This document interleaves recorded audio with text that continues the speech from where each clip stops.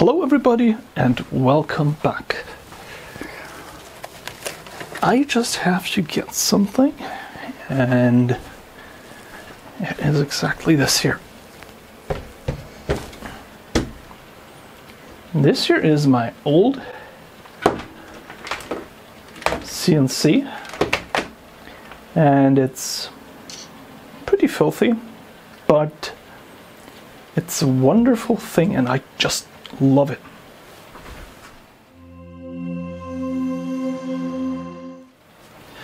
Now this CNC machine is probably one of the more simple things that I have, and it's not great, it's not super build, it is just one of those tools that have acquired the Swiss Army knife status. I don't use this a lot. I haven't featured it in many videos now, but when I need something to really quickly make a PCB board or engrave something or cut something from carbon fiber or so, this is where I go. And it is just an extremely useful tool, and it's nothing more than that. It hasn't aged well. This motor now has a little bit of play in its bearing, and the tool holder, the chuck, was never great, not even from the start, and I always had some vibration in my cutting tools, so not great, but absolutely useful. And these tools are so simple, and I always wanted to have a slightly better one, and now I do. So this box just arrived today, and if I'm not mistaken, then in here we're going to find an upgraded version of the CNC machine that I already have. And I am really happy that I've gotten this, because I got this from Banggood as a review unit, and I've been asking for it for a long time, and it was never available. And let's see if we can get this open. It has been unpacked during shipping, and I think the box has been damaged, but there are no big holes in here, nothing that would make it look like it's been damaged, and whoops, I'm really oh, and it's well packed. Here we go. Oh, so maybe they opened it and put in the adapter. Huh, that could have been. So, quick peek, because I don't think that there's going to be much of a building this video. We do have in here, I hope you can see this, the CNC 3018 Pro. Man, it looks good. So we have big table, same mostly standard frame from 20 by 40 extruded aluminum. The side panels are 20 by 20 aluminum. We have side covers, which are plexiglass or acrylic. We have, and this is where it gets great, an upgraded chuck, same motor, same stepper mount, basically same setup, but these parts are not 3D printed, they're injection molded. and they look the part. We got the same steppers that the other one has. In fact, they even seem a little bit heavier, nicer. And it does come with a set of V-groove cutters and with a set of dual flute mills. That looks like dual flute. So nice. Let's put it together and have at it. So some more impressions from inside the box. First of all, of course, the tool head. Wow, that looks really great. There are 2 linear bearings in here on both sides.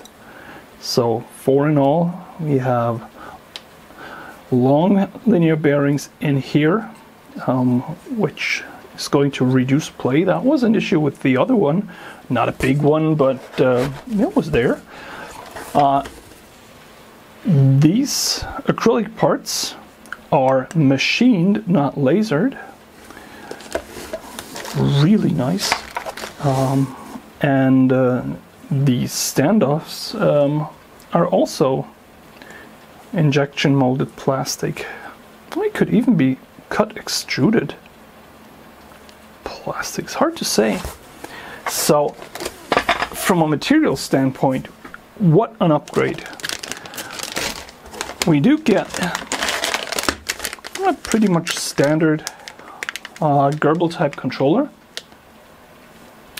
What's different about this one is that this one comes with a front panel for offline printing. So you can download a print code to an SD card and print code. Yeah, I'm doing too many 3D printers. You can download your G-code files to an SD card and use this for operating offline without any machine connected to it, any computer. That's really nice. And of course it comes with a nice box with all the parts you need and the tools you need to put it together. Yes. It does seem nicer than the one that I had before. So going through the manual, it's quite clean, and by the way, those big parts are not plexi or acrylic, they're Bakelite. Big difference, a lot harder, and it won't shatter as easy. And all the setup instructions are really simple, easy to follow steps, and I suppose setting it up should be real easy to do.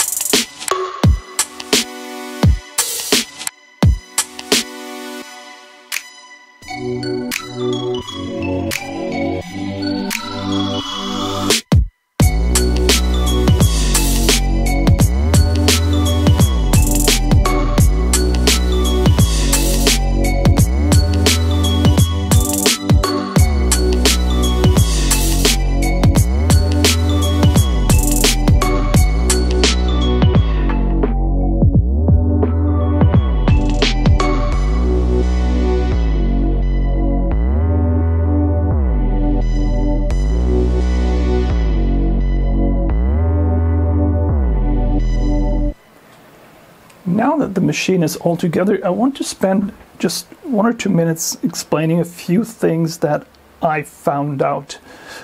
First of all, in my pack there was a mix-up of the colors of the screws.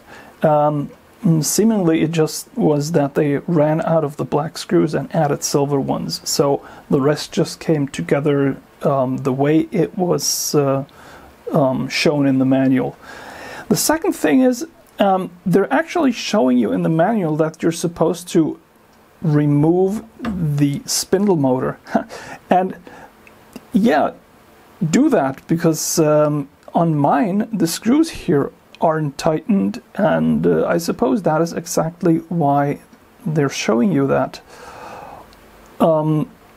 Also, this here is a pretty good chuck. It's an ER11, and it's I think good for up to 6 millimeters, 5 or 6 millimeters. Could even be more, but they don't give you any more inserts. You're gonna have to go out and buy them yourself. But the important thing here is that you want to make sure that the fastening screws are not only all the way in, but that they're really, really tight. Because the chuck is just on the way they just hammered it on.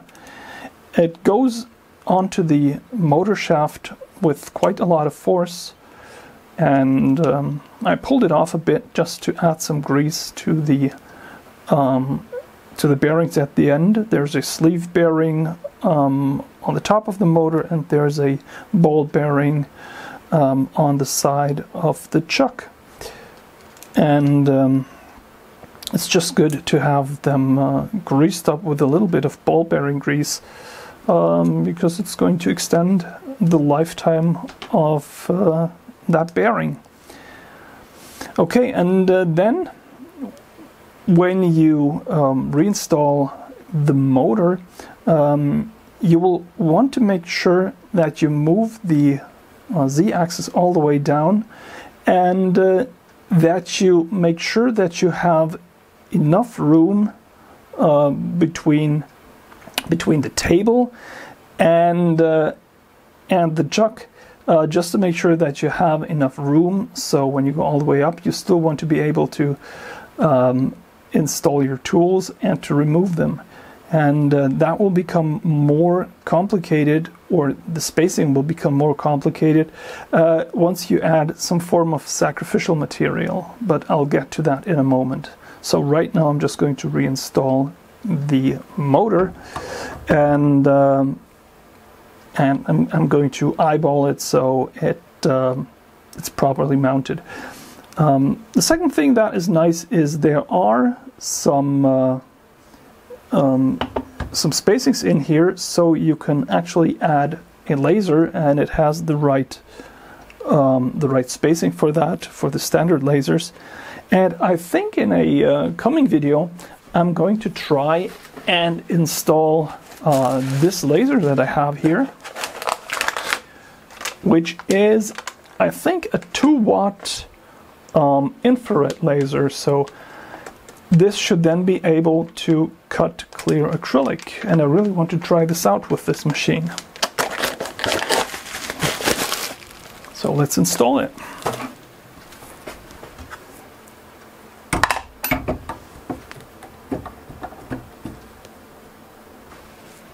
Now, regarding sacrificial materials, the printer comes with these standoffs that have the 8mm inserts, and you can also buy your own, but you don't want to mount your the things that you're working on directly to the aluminium plate all the time.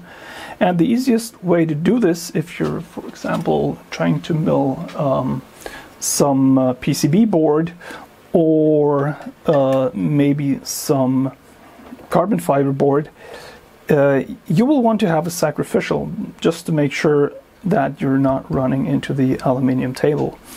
For things that you can just fix down with double-sided tape, I usually go for this 3mm plywood. If I have something that I need to screw down and have down really well, I go for 10 to 13 millimeters MDF. And when you're setting up your motor, you want to make sure that the distance between the two is sufficient for the work you're doing. So you may have to move the motor up and down by loosening it at the chuck and just raising it and tightening it back down again. And this is something that you should take into account when you're setting up your machine. I just wanted to say that. It is also very important, depending on the materials you're working on. Like if you're working on aluminium, you will want to use a sacrificial material that does not burn, that just chars, like for example MDF. And here's one last bit of advice that I would like to give you. As you can see, I mounted the controller board with some distancers from wood, just to make sure that it mounts really. There aren't any washers or spacers for this here, and if I had them, I would have just used 3 washers under here, and it would have been fine. But what I really wanted to get at is when you're setting up your steppers and you find out that you have the steppers wrong, do not unplug any steppers that are connected to these controllers while there's power to the machine, because it's going to kill them instantly. This is really important. Now I've just powered on the machine and no smoke escaped. It just silently turned on and is now sitting here. The display did come to life, and right now I just went to the through the control menu. I'll show the menu in a few minutes, and I can now just control all the axes, X, Y, Z. And what I'm now going to try and do, I've mounted a drill or a cutting bit for that, and I'm just going to move to all of the edges, and I'm going to try to ascertain if the table is in any way crooked to the X or Y axis, and usually that wouldn't be a problem, because once you've set up your sacrificial, you would use a cutter and you would just, or a mill, and you would just mill it down completely to the same level. But let's just find out if this thing is level at all. So I'm going to try to go to the front position. Yeah, it's moving. I found that the setup that the stepper drivers come with is pretty well tuned to the steppers that they're using here. And we can see it's still the same distance, it's not touching or moving away.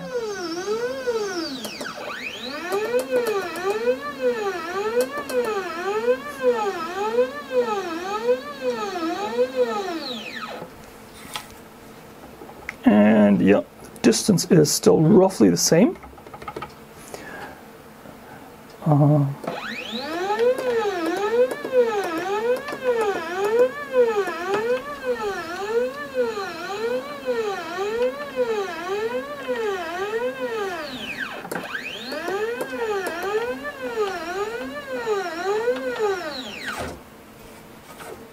And in the back here, it is still approximately the same.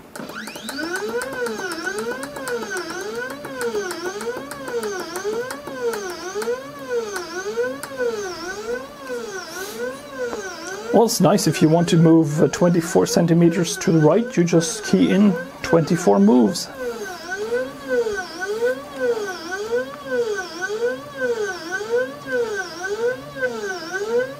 I wonder if that was too much. Nope.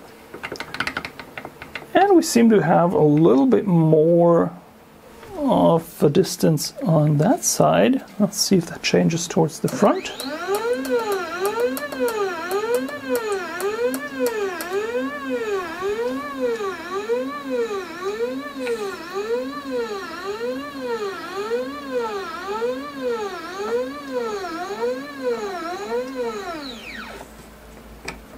No, that doesn't change. And if there should be a large discrepancy, what we can do is we can open the screws right down here and try and adjust for that. So since I haven't done any tuning on this machine and it's just basically sitting the way that all the grooves and all the screws just pull it naturally, it's already pretty good. And we can of course turn on the spindle if we want to, and that just spins the motor. I am not sure that the way the spindle is centered is really good, but we can try to find that out by just putting either a V-groove cutter or just a broken off shaft in there and see if that has any vibration. Now, the controller thingamajig is really small, and the screen that it has is even smaller. But I have to say that I seem to be able to read it quite well. The SD card is in the front here, and it appears to be largely self-contained apart from that. You can go back if you hold the key on the lower right, and then you have the options to control, to select a file, or to set some of the options of the controller. And basically that's it. Apart from that, you have keys for the Z-axis, for the Y-axis, for the X-axis, for the spindle, and to change the mode or the menu. That's about it. And yeah, there's not much to it, and I don't know if you can get bigger ones. I suppose you could, but for what it is, I quite like it. Now, before ending this video, I would actually like to leave you with some of the impressions that I had while building it. And of course I will be making videos about using it, but this would make this video far too long. The first thing is, this thing is really super solid. It is quite heavy, and it leaves a very good impression from the quality of the build and from the quality of all the parts that are among it.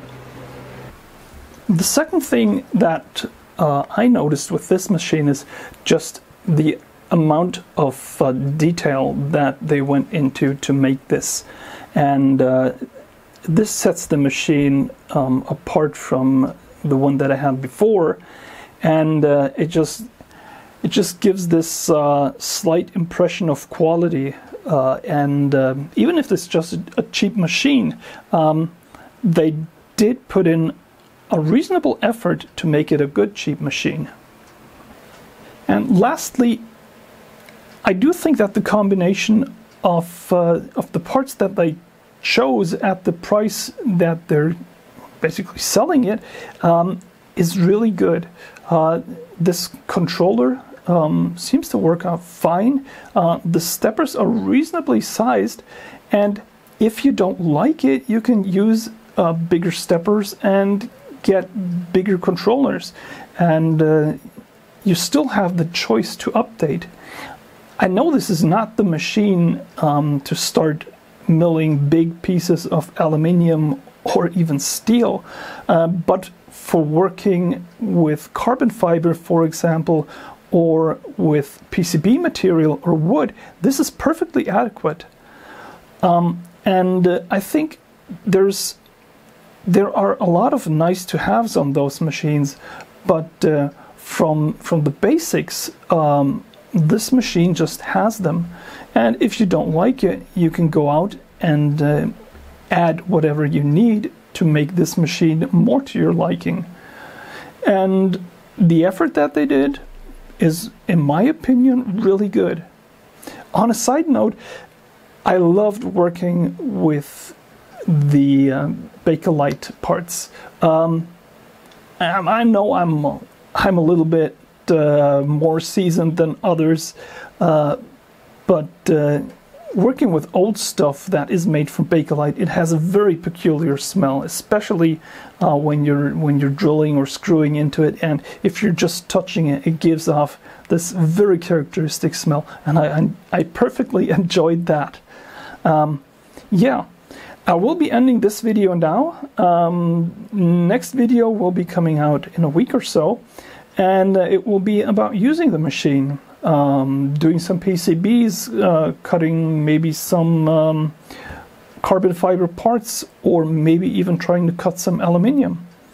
And we'll see how well the machine works, if it is easy to use, or if it has some shortcomings. But just putting it together and getting it to work was a lot of fun with this machine.